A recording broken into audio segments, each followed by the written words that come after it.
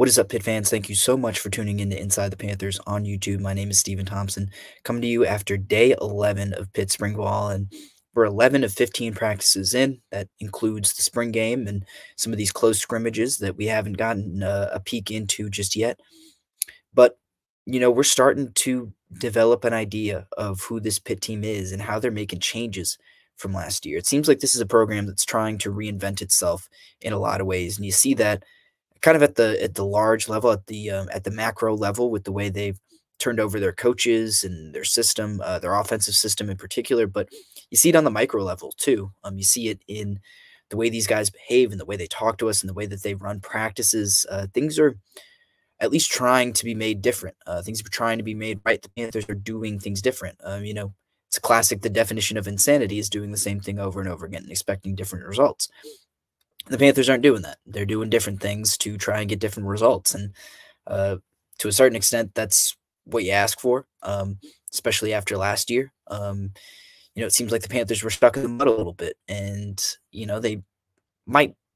Who knows if they'll be very good next year? Who knows what this fall will bring? But at least we know they're trying. At least we know that they are trying to do something a little bit different. How successful those changes will be, who knows? But they're pretty optimistic about how things are turning around. And I mentioned the micro level of things, and to the average fan, special teams can seem micro, but for this Pitt team last year, special teams were a big deal and they were a big issue.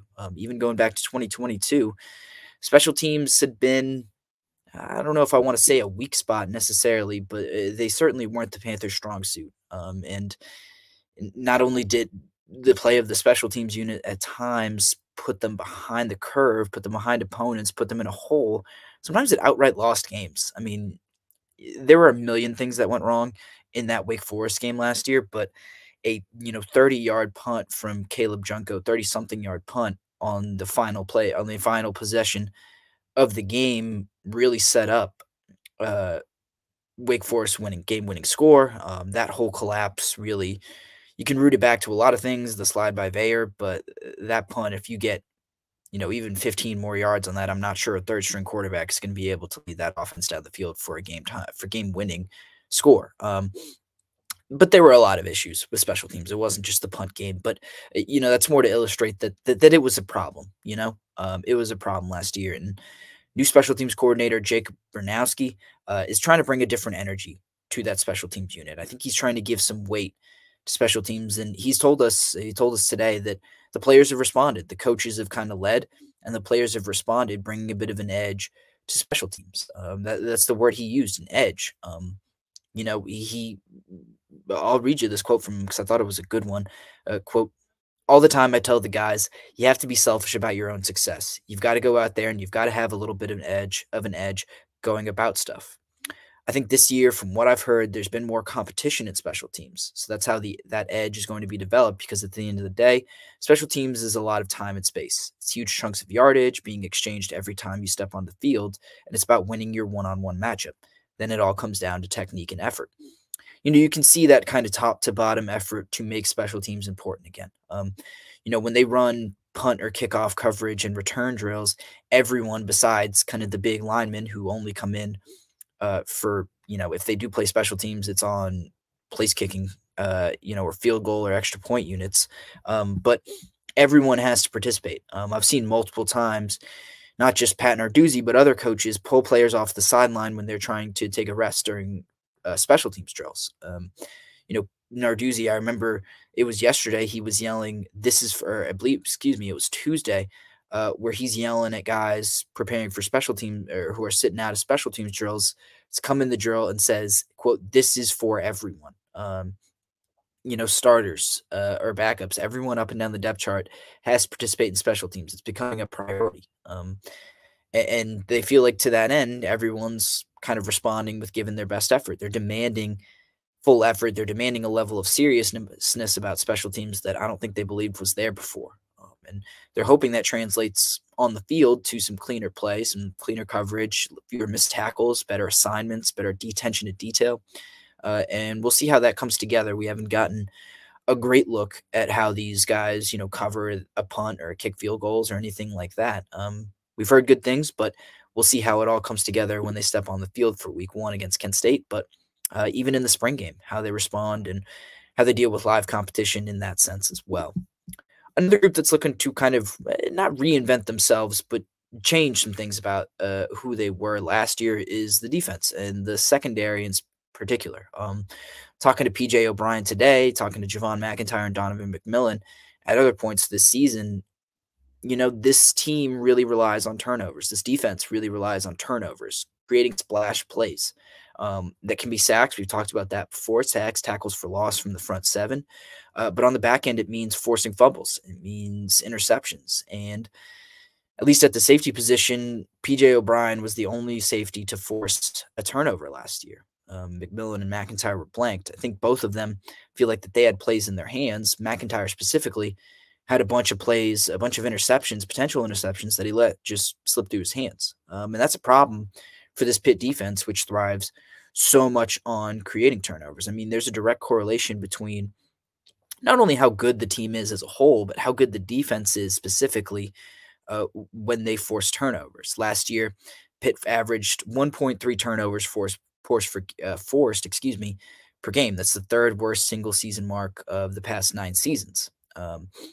Tied for the third worst single season mark of the past 9 seasons. That's pretty much the Narduzzi era. And they allowed 27.3 points per game. 2023 broke a 4-year streak of the Panthers allowing fewer than 25 points per game. And in 3 of those 4 seasons, they forced more than a turnover and a half per game.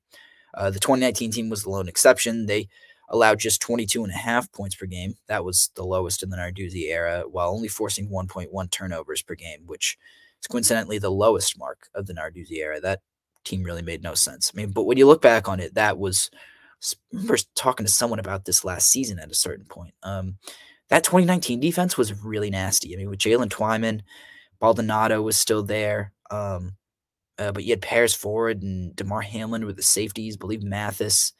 And I want to say, Marcos Williams was definitely there, but AJ Woods was still a little young. But, Servassier Dennis I think that was his first year starting. I mean, either way, that was a great defense.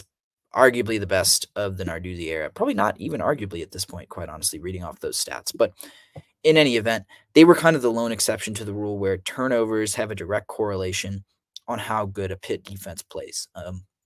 It's kind of baked into the scheme. The front seven's supposed to create havoc, create a lot of, negative plays, and that forces offenses into mistakes. And not only was the front seven not really able to get those sacks, get those tackles for loss, but the back end wasn't able to make them pay when they had opportunities in their hands. So, talking to O'Brien, I mean, the real thing that they're preaching on the back end is splash plays, safety, creating turnovers. And it seems like they've done a good job of that so far in spring ball. I talked about O'Brien being the only one to force a turnover last season, but this spring, it's not just him, but each of those kind of top 5 safeties, I'm talking about O'Brien, Donovan McMillan, McIntyre, and then Cruz Brookins and Jesse Anderson, each of them have at least one turnover or a takeaway sticker on their helmet.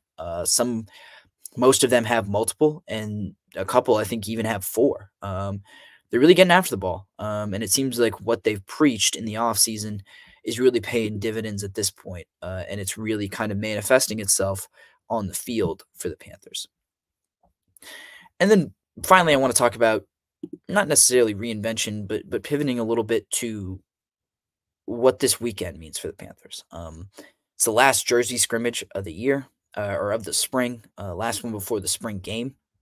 And I talked about this on Tuesday, but the spring game is not going to be a good time to evaluate how good this team is, or how bad they are, or how far they've come, what kind of changes you've seen, or whether the offensive scheme works, whether the defense can do this, that, or the other. This isn't going to be a good time to evaluate that stuff. With the way they're going to bring back the spring game draft, they're going to split up the roster. A lot of the chemistry and that these units develop together won't be there. Especially you think about the offensive line. You're not going to have ones-on-ones. It's going to be a 1, a 2, and maybe even a 3 facing off against the same thing on the other side. It's not really whole units. It's not who's going to be playing on regular season game days. So to that extent, you can look at some individual performances, but the play of overall units, you're not going to draw a lot from the spring game. that makes this jersey scrimmage really, really important in my mind, especially for the offense, who has lost both jersey scrimmages to the defense. And it really all comes down to just kind of turnovers.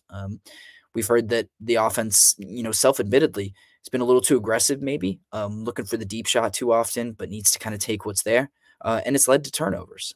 So it'll be really critical and I think really fascinating and insightful to hear what comes back from this scrimmage, to see how many new takeaway stickers pop up, to see what guys say about the last scrimmage and how they feel about their performance. Because, like I said, this is really the last chance they get to get a more complete look at who they are before they break for summer. They'll get a couple practices after this scrimmage, but again, that's not live action. And then you're going into the spring game, which, as we've addressed, is a little disjointed and not necessarily a great measure for who this team will be or how they'll play. So a lot is kind of riding on this last uh on this last scrimmage. Are you going to go into the true offseason with momentum, or do you leave yourself with a bitter taste in your mouth if you're the offense and you've got a lot of work to do? I think, no one's going to panic if the offense doesn't show up, if they don't play well, if they're still working out the kinks on Saturday, but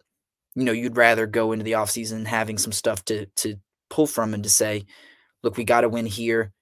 We can go into the offseason a little bit more confident because we showed some stuff against the defense that had kind of had our numbers. We adjusted. We came back. We found a way to win when this defense, like I said, had our numbers. So I'm really interested. It'll be a super interesting weekend. If you are an Alliance 412 subscriber going to this going to the scrimmage, enjoy. I think you'll get some great insight into the team. I think that's a worthwhile endeavor for you. But the rest of us will have to sit on the outside and we'll have to wait and see how this team plays in the spring game, and then wait another few months before we can see them in live action during training camp and then in the season opener against Kent State. So lots to look forward to. Appreciate you all tuning in to another Inside Pitt Practice Report. I'm headed out of here. Make sure you like this video, subscribe to us on YouTube. That's youtube.com/Inside the Panthers, and follow all of our reporting from spring ball and the Pitt basketball offseason at si.com/college/Pittsburgh. Appreciate you all tuning in, like I said, and